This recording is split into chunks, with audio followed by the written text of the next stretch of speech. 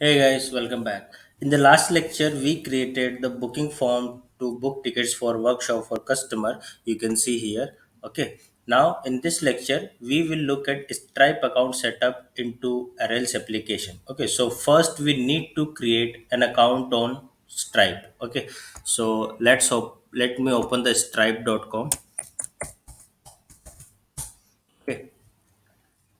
And from this URL you can go to the sign in, but before creating an account or signing into the Stripe, let me show explain you that what the Stripe does. So Stripe is a infrastructure for millions of web application, and using Stripe the such sites exchange payments and accept the payments from the customers. Okay, so it is widely used payment gateway that you might need to integrate in most of the Rails applications, okay, as a Rails developer. Okay, so now let's see how we can sign into the Stripe. Okay, so you can see a sign in link at the top right corner. Okay, so click on that.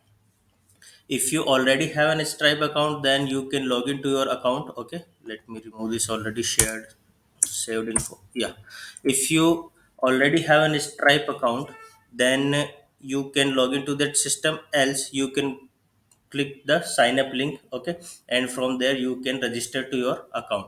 Now I already have the Stripe account, so I will just log into my account, and I will show you rest of the things that how it will work. Okay, so let me log into the system. So here you can see that after signing uh, to the or after providing the my Stripe credential, I am at the page where you can see that there is a link for activate payments, but I am skipping it for now. Okay, and now after skipping this information, you can see that I am at the welcome dashboard, or I am at the dashboard of Stripe right now. Okay, now at the dashboard, you can see that there is a link in the top right corner that is developers. Okay, so you need to go to this developers link. Okay, so you can click here.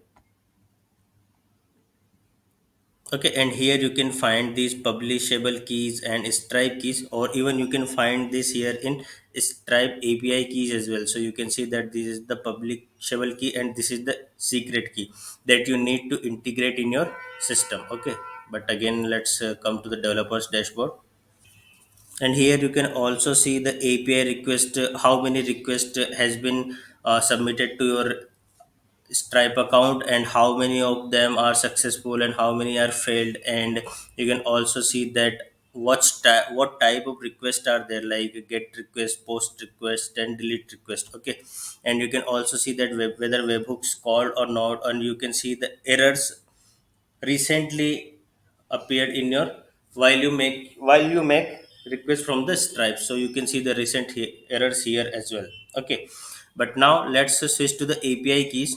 Okay, because we need to store the API keys to set up into our Rails application. Okay, so here you can see the API keys. So we need these keys, publishable keys and the secret key. Okay, and we will store them in our Rails application as a env variable. Okay, and once we add the Stripe gem, we need these keys to authenticate using Stripe for making any request on the Stripe API. Okay, but before using these keys, I just wanted to make sure one thing for you, that if your origin country is India, then due to changed RBI guidelines, few Stripes API cannot work or cannot be used in India. For example, that Stripe charge API will not work in India. Okay, however, in India, to support charges, Stripe provides the payment intent APIs to capture payments, but this is not something we're gonna explore in this course very much. But I will definitely provide a summary of how to work with payment intents in the later of the in the last some videos in the course. Okay, so if you are trying this course from India, then you need to make some little changes here. Okay, so here you can see that in the top left corner you can see that there is a drop down of accounts. Okay, so here you can create some new account. Okay, so for example, let's click on the new account button, And when you click at the new account, provide your company name or account name, and then select your country of, let's say, USA, UAE, where all the Stripe plugins or API endpoints are supportable. Okay, so just select UAE or USA. Okay, and then that will work for you. Okay, and now once you use that, you will get a different set of secret and publish API keys that you can use. Okay, so just use those updated keys which are supportable in India as well. Sorry, outside the India. Okay. We discussed that what keys we required and from where we can get our storable, publishable, and secret stripe keys. Okay, now we need to store these stripe keys as env vars into our rails app. Okay, so to do that, let's add the gem.env rails in your gem file and run the bundle install. So open your project directory and go to the gem file, and in the gem file just come to the bottom, and in the development test mode, let's write gem.env, sorry, .env, and then trails. Okay, now save it and run the bundle install. Okay, exit from the rails console, run bundle install.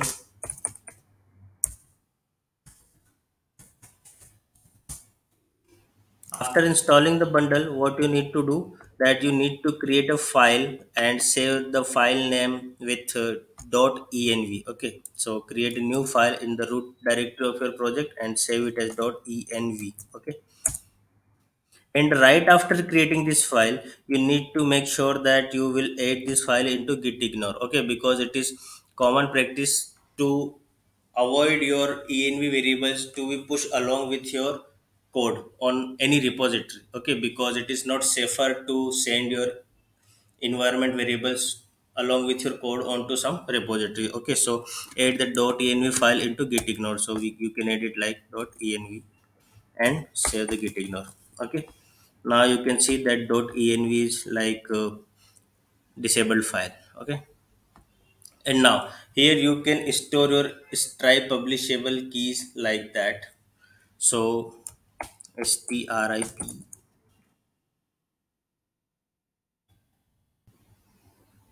stripe publishable key. Okay, and then provide value here. Okay, so here my publishable keys are like this, so I will copy this, copied, and I saved it. And similarly I can do the same thing for stripe secret keys. Stripe secret keys. Okay, and then just reveal the test key. Okay, you sometimes you might need password to reveal this key. Okay, now let's hide this. Okay, and save it. Okay, so we saved our environment variables, see stripe keys as a environment variables in .env file. Now open the rails console, or rails c simply.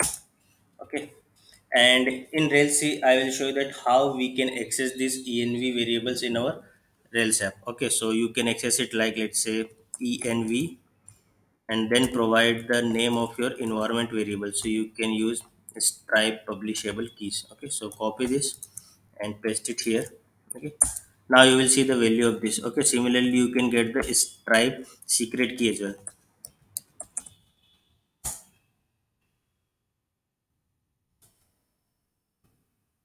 Sorry, stripe secret keys, I made this mistake, so just correct the typo here.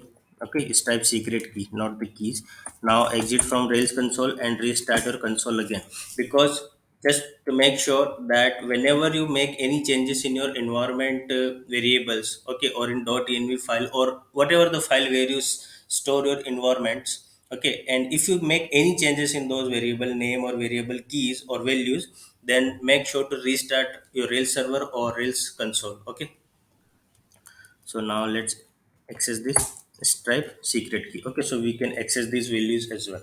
Okay, so far we have seen that how to create account on stripe and how to set stripe api keys sorry, stripe publishable and secret keys into our Rails application. Now it's time to add stripe gem to use stripe endpoints in through our application. Okay, first you need to add the gem stripe in your gem file, so you can add that gem here. Let's say gem stripe.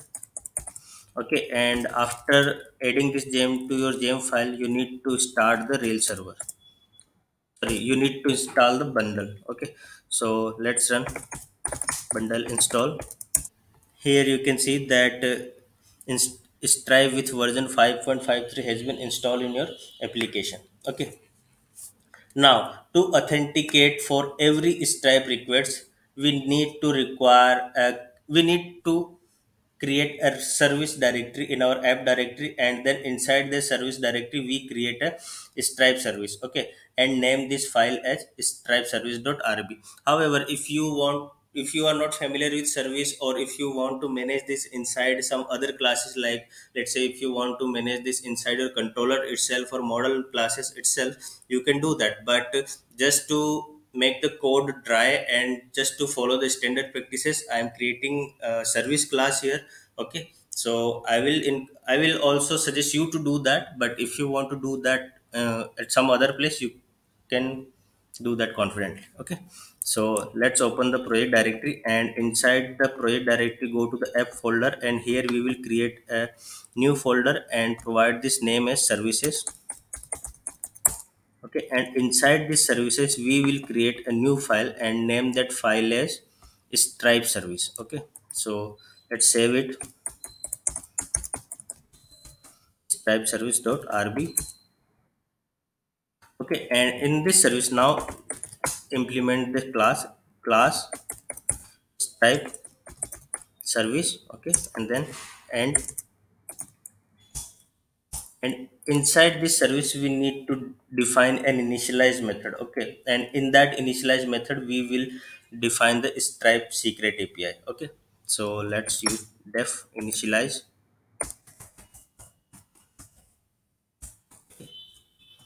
By the way, the initialize method works as a constructed method in Ruby. Okay, so and here you need to do stripe dot API key.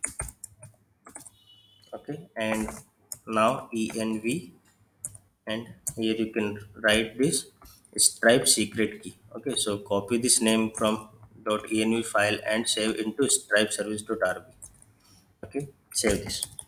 Now we need to make this file available at the load time. So okay, so we can use this stripe service class to instantiate the object for stripe. Okay, so open the application.rb from config directory. Okay, and here you can see at the line number 20 that it is showing config agar load paths. Okay, and in this what you need to do that remove this extra and you need to write app services. Okay, because services is not something which is the default directory supported by Rails. We are making it as a custom directory, so we need to provide a load path for this. Okay, so now when you can access this service class from anywhere. For example, you can access this from model as well, controller as well, and helper as well. Okay, now save this application.rb and restart the Rails console. Okay,